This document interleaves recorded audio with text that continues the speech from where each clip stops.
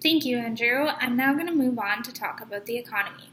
Another key reason Canadian cities should strive to emulate the collaborative governance structure of Silicon Valley is due to the successful economy. The Silicon Valley makes up 7.7% of California's population, but contributes to 9.3% of all jobs in the state, as well as 9.6% of California's GDP. In terms of jobs, the job growth rate in 2014 was 4.1%, adding nearly 58,000 new jobs to the economy. This job growth rate is higher than that of California overall, which is only 2.5%, and the United States, which is 1.8%. Additionally, Silicon Valley employment levels are well above the levels before the 2008 recession. The job growth rate is not only in technology sectors, but across nearly all major areas of economic activity, including community infrastructure and healthcare and social services. Unemployment rates are down across the Silicon Valley, notably in all racial and ethnic groups as well.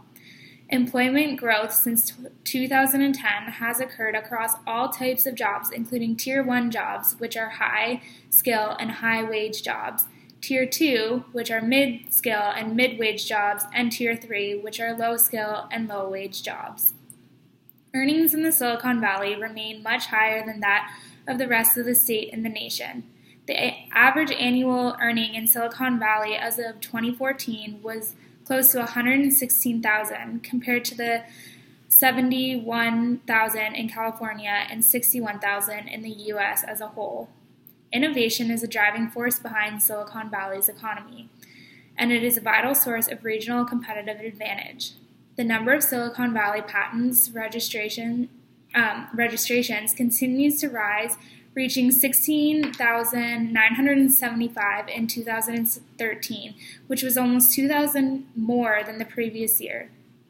Additionally, venture capital investments in Silicon Valley shot up in 2014, reaching $7.4 billion in the first 3 quarters of the year alone. This demonstrates that regions with thriving innovation habits can support a vibrant ecosystem to start and grow businesses. Entrepreneurs in the region started almost 3,000 new firms in Silicon Valley between 2011 and 2012. Now moving on to lessons learned from Silicon Valley. Due to the success of the collaborative model of Silicon Valley, many cities and countries around the world would like to emulate the Silicon Valley and their collaborative model. And we are arguing that not only is it possible to emulate the collaborative model, but many Canadian cities should strive to do so. This model starts at the local level. Local governments are up to the task of creating good governance and innovation. However, there are currently significant barriers from higher levels of government. In Canada, the powers of local government are severely limited. However, the Silicon Valley collaborative model can be used as a way of reframing traditional industry policies, which are more of a top-down decision-making system, and instead allow for a bottom-up approach through further local and regional development. In addition to the increased autonomy of regional governments, the Silicon Valley model would work best in Canadian cities that have a large urban makeup and strong research investments in place. This leads to our expert interview, if you want to flip to the next slide. We were fortunate enough to have the opportunity to interview Dr. Stephen McLaughlin, who is a professor and chair of Georgia Tech University's School of Electrical and Computer Engineering. Stephen McLaughlin is also a lecturer at Stanford University and has 3 startup companies he has invested in the Silicon Valley, in which he travels to the region on a monthly basis. He also happens to be my uncle. So Stephen started off by telling us that not only is the collaborative governance of Silicon Valley a model that Canadian cities should strive to emulate, but it is one that Canadian cities are successfully achieving. Namely, the Kitchener-Waterloo region is among the top 5 in Canada for trying this model and succeeding because of the strong university talent. The technology-centric investment and money from the government also contribute to its success. To further demonstrate Kitchener-Waterloo as the Silicon Valley of the North, we have a short video that Andrew will play now. The video demonstrates the strong collaboration between the university, larger companies, as well as startup companies.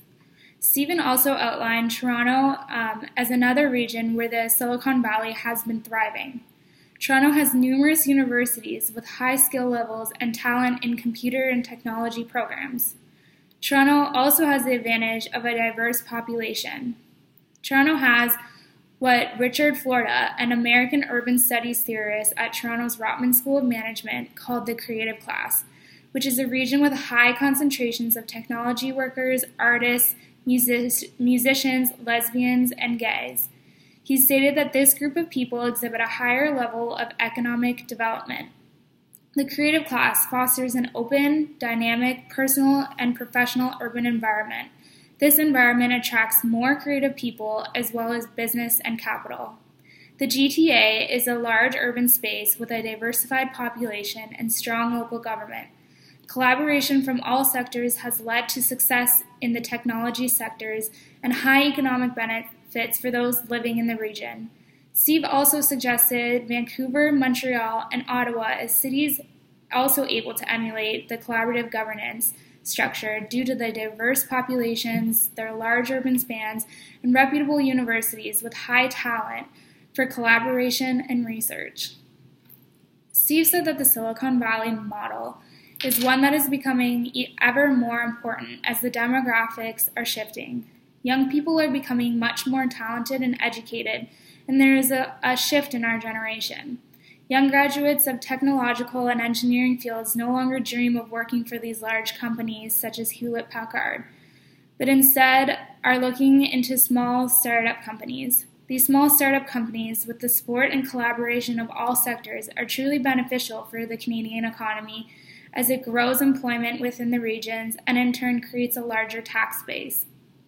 He argued that even if these startups are only 5 employees at the beginning, these are jobs that are added to our community. From his experience investing in multiple startup companies in Silicon Valley, Steve outlines the importance of not only local university for research and development, but also of the government. The startup companies in Silicon Valley all receive a relatively small loan from the government with no strings attached. If the company crashes and burns, they don't owe the money back. However, if the company succeeds, they are to pay the money back to the government. This type of investment from the government, while small, was absolutely critical to the success of many of his startups, to not only bolster the confidence, but to get the company off the ground and running. In conclusion, the Silicon Valley collaborative model is one that should be adopted, if not already, by many Canadian cities. We thank you for listening to our presentation, and Andrew will now answer any questions that you may have. Thanks.